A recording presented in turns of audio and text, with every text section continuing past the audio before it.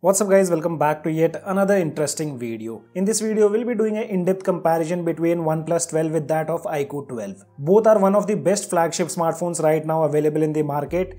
We'll compare things like performance, battery, camera and more. So if you think our video is useful for you guys, make sure to like, comment and subscribe to our channel. Pricing wise, as of now on 19th Feb 2024 with bank offers and other things, you can get iQOO 12 for almost 50 to 51,000 rupees. Wherein OnePlus 12 with bank offers, you can get it for 63 or 64,000 rupees, and in this video that's what we are going to find out, whether extra 14k is worth spending on OnePlus 12 over iQOO 12. See, I've been using both the phones without cover. On the back and side frame till now there are not even a single scratch present on both my phones. OnePlus 12 has the protection of Gorilla Glass Victus 2, wherein iQOO 12 comes with some Scotch sensation protection. I've been using both the phones with the pre-applied screen protector, so there are some minor scratches on the screen protector, and I always recommend you guys to use a better protection for the screen. It doesn't matter if it's Gorilla Glass or Scotch sensation, at the end it's a glass and it can get scratched. Weight wise there is no difference in both the phones. OnePlus 12 comes with 208 grams and iQOO has 200 grams. But in general usage you guys won't feel them heavy. The weight balancing is too good on both these phones. Talking about the in-hand grip, I personally like the in-hand grip of OnePlus 12 compared to iQOO 12 because of this more curved edges present in the back of OnePlus 12. On iQOO also we do have curved edges, but they aren't that much like what we get to see on OnePlus 12. So in longer usage you might feel these edges on your hands, like if you're watching content and playing games for longer hours. OnePlus 12 feels more comfortable while watching content for longer hours and even while playing games. Both have huge camera module, so they do wobble when you keep them on the flat surface. Camera module looks better on iQOO 12 compared to OnePlus 12. OnePlus still carries the same design language for their camera module, but both of them looks premium. Both comes with the support of IR blaster.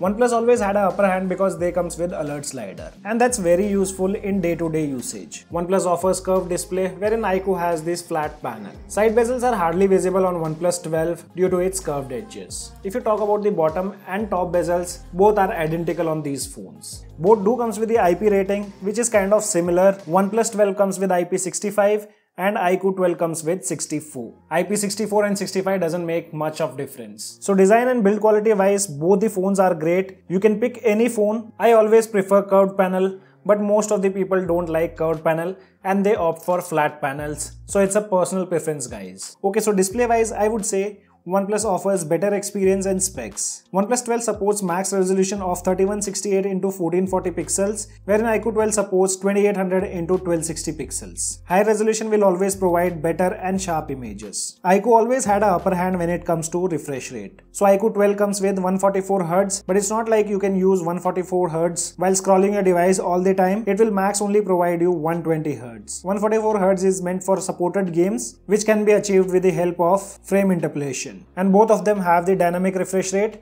so it can switch to 1Hz to 120Hz depending on the usage. Right now you can see I'm not touching the phones, refresh rate is at 1Hz. Soon I touch the screen, it will go to 120Hz. So adaptive refresh rate is available on both the phones and it can help you save some extra battery juice on your device. When it comes to content watching, both of them delivers amazing experience. I tested multiple videos like HDR and normal ones. With no doubt color reproduction looks exactly same. Darker areas were properly visible, colors were accurate. I did not even see OnePlus 12 getting more brighter in HDR video playback. Both had equal brightness. OnePlus 12 has an advantage that it has a peak brightness of 4000 nits, and in general usage you will notice the difference. OnePlus 12 panel is bright in direct sunlight. It doesn't matter you use auto mode or manual brightness mode. So overall OnePlus 12 provides better experience in reading content outdoor compared to iQOO 12. Sound output is better on OnePlus 12 compared to iQOO 12 in terms of loudness and bass. Here iQOO 12 lacks bass. But overall both the phones are loud enough, stereo speakers are well balanced, and you'll obviously enjoy content watching or listening to music even on loudspeakers present on both these phones. OnePlus 12 has bigger battery with the capacity of 5400 mAh and iQOO has 5000 mAh.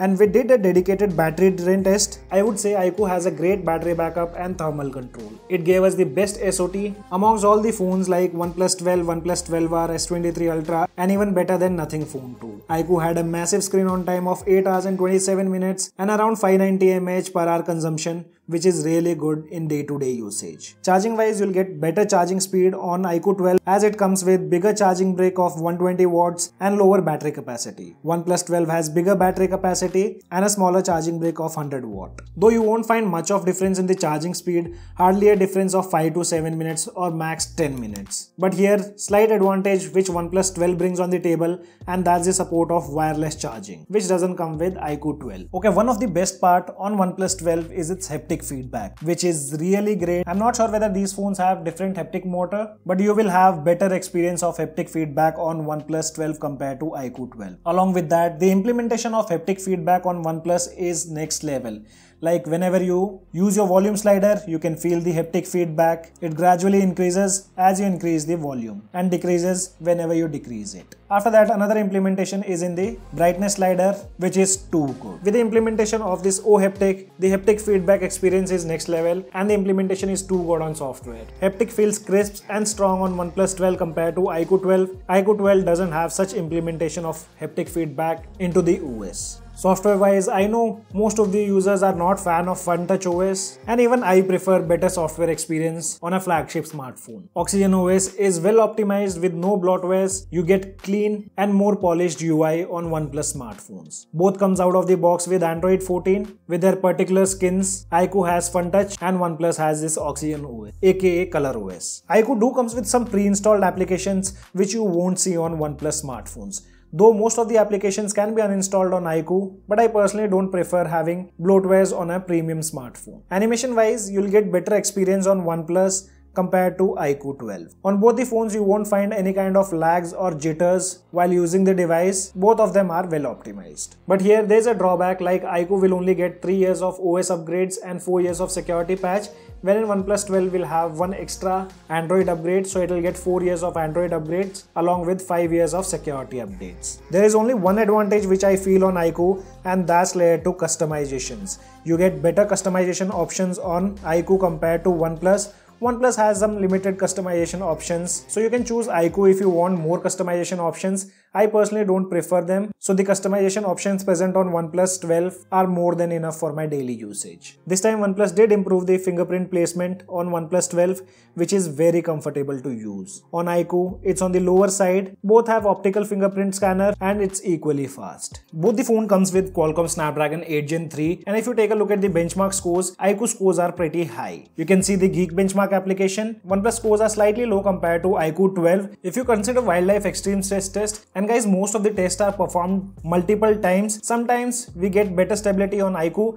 and sometimes on OnePlus 12. You can also take a look at the performance monitoring. Both the phones comes with the UFS 4.0, but you'll see slightly better scores on OnePlus 12 compared to iQOO 12. iQOO 12 scores are 1,54,068, wherein OnePlus 12 scores are 1,57,158. But if you see the difference in the read and write speed, OnePlus 12 scores better compared to iQOO 12. Wherein read speed on OnePlus 12 is 3,292 MB per second, wherein on iQOO 12 it's 3063 MB per second. We have made a dedicated video in explaining about UFS 3.1 and 4.0. You guys should watch the video which is being displayed on the screen. And nowadays people want good performing phones so that they can do gaming. So since the day I have got these phones, I have played BGMI multiple times on iQOO and even on OnePlus 12. One thing which I noticed on iQOO is we most of the time get to see slight frame drops, but that doesn't happen on OnePlus 12. Now with BGMI, OnePlus 12 gives constant 80 to 90 FPS if you're doing gaming in 90 FPS. Though both the phones do support 90 FPS and you won't have any kind of issues. But only thing which I liked on iQOO 12 is the smoothness while gaming. With no doubt you'll feel iQOO performs a lot better, but when we see the FPS meter, I do notice bit of frame drops on iQOO. But overall, like touch experience, fluidity while doing gaming, iQOO does a lot better compared to OnePlus 12. Gaming is always better on flat panels compared to the curved ones. It helps avoid mistouch, and that you'll obviously feel once you start gaming on iQOO 12. iQOO 12 also have this frame interpolation, but personally I wasn't able to see any game showing me 144 Hz in FPS meter. I'm not sure how does it work. I did enable frame interpolation, but still I wasn't getting the 144 Hz. And one place where iQOO lacks, that's the USB 2.0 support which comes with iQOO 12. But here OnePlus 12 comes with USB 3.2, which is really good. It can be really helpful in many ways, like you can use it as a display port, HDMI. It also has the faster data transfer speed. If you want to stream BGMI and other games, you can just connect your device to Elgato. You don't require any third-party application. So that's an advantage on OnePlus 12. Now talking about the camera, so both the phones comes with triple camera setup. OnePlus 12 has primary camera of 50 megapixel. Then we get to see 64 megapixel periscope lens, 48 megapixel ultra wide, and kind of similar setup on iQOO 12 also. We have 50 megapixel primary, 64 megapixel periscope, and 50 megapixel ultra wide. Front camera is 16 megapixel on iQOO 12, but on OnePlus 12 you get to see 32 megapixel front camera. We did click a lot of pictures in multiple scenarios. So these are the pictures which we clicked in ultra wide, and I feel iQOO tries to keep the color tone natural, wherein OnePlus tries to boost the colors. If you see the sky colors also, you'll get to see more blue color towards the sky, but that's not how it looks to the naked eyes. The color reproduction on iQOO 12 via ultra wide lens is very close to natural. Along with proper dynamic control and HDR, you can see this photo. iQOO did a great job and prevented that flare on the sun. But I would say both the devices doesn't have consistency in their camera segment. Sometimes even iQOO tries to boost the colors in some scenarios, like which you can see in this particular photo. In this particular photo, iQOO did a great job in controlling the dynamic range. Here iQOO was able to grab more details compared to OnePlus 12 in the same ultra wide. So you can see the inconsistency between both the phones. Sometimes OnePlus does good and sometimes iQOO does good. When we talk about the skin tone in ultra wide, here I feel OnePlus kept the skin tone close to natural compared to iQOO 12. iQOO 12 made the skin tone somewhat looks like whitish color. So as said, both the devices are not that consistent. Sometimes iQOO produces good images and sometimes OnePlus 12. Then we click few samples using the 1x zoom, and here with no doubt both the devices did a great job in controlling the dynamic range. Skin tone, again the same issue. iQOO is making that skin looks slight whitish, and overall dynamic range also you can see in these two photos OnePlus had better dynamic control in this particular scenario. And it's obvious guys, every device have different color signs and it also varies depending on the lighting situations. And story continues with the 3x zoom also. The photos clicked with iQOO have more details compared to OnePlus 12. We clicked multiple shots like you can see in this picture. Even if you zoom, you can clearly see more details in the flowing water too. But in some scenarios, it's hard to find out which device produces more details. Then we clicked some portrait pictures in 3x zoom, and here you can see the results. The dark areas on OnePlus 12 looks pretty bad, but if you see photos of iQOO 12, they do provide better details. Both the devices have good edge detection and a proper background separation. But if you see slight difference in the portrait photos, we clicked all the photos keeping aperture at 2.0, but you can see OnePlus do have better background blur compared to iQOO 12. And here are some photos which we clicked in 20x zoom. And here also I did notice iQOO has more detail compared to OnePlus 12 even after you zoom in. Talking about selfies, when it comes to skin tone, iQOO do overexposes the skin, but OnePlus tries to keep the skin natural, and you can see under the direct sunlight also the HDR balance on OnePlus 12 is pretty good. On iQOO 12 you get to see that flare around the sun. As said previously, sometimes even iQOO boosts the color. You can see the sky color in this particular photo, which doesn't look natural at all. When it comes to portrait mode, both the devices does a great job in portrait mode when we talk about the background separation and edge detection. But when I was clicking portrait mode pictures, I felt iQOO was doing better compared to OnePlus 12. Later on we clicked some photos in the night mode. Here I did notice sometimes OnePlus photos are towards that warm color side, but iQOO did pretty well here when it comes to detailing, and the darker areas are also pretty well visible compared to OnePlus 12. Even if you see the sky color, iQOO was doing pretty well, and OnePlus is towards the warm side with less details. If I have to say anything about the camera segment, I feel iQOO does better compared to OnePlus 12, mostly in night mode. Otherwise both the devices are good. Sometimes one device produces good images and sometimes other device. Okay, so here you can see the video recording using the front camera, and I'll also keep switching the audio between both these phones. Actually it's too windy and you guys have a better idea about the audio quality. By the way, dynamic range and the skin tone, I feel iQOO is doing better when it comes to front-facing recording. iQOO have 1080p video recording using the front camera, but here OnePlus 12 supports 4K video recording using the front camera. This is the recording from the rear camera. You guys can see the video stabilization. As said, it's too windy here, so let's see which device produces the best audio while recording 4K at 60 fps using the rear camera. You can see the dynamic range, and also if I point directly towards the sunlight, let's see which device is controlling the sunlight better. So I think both are doing good, but you guys let me know about the stability part and the colors, dynamic range, audio, etc. in the comment section below.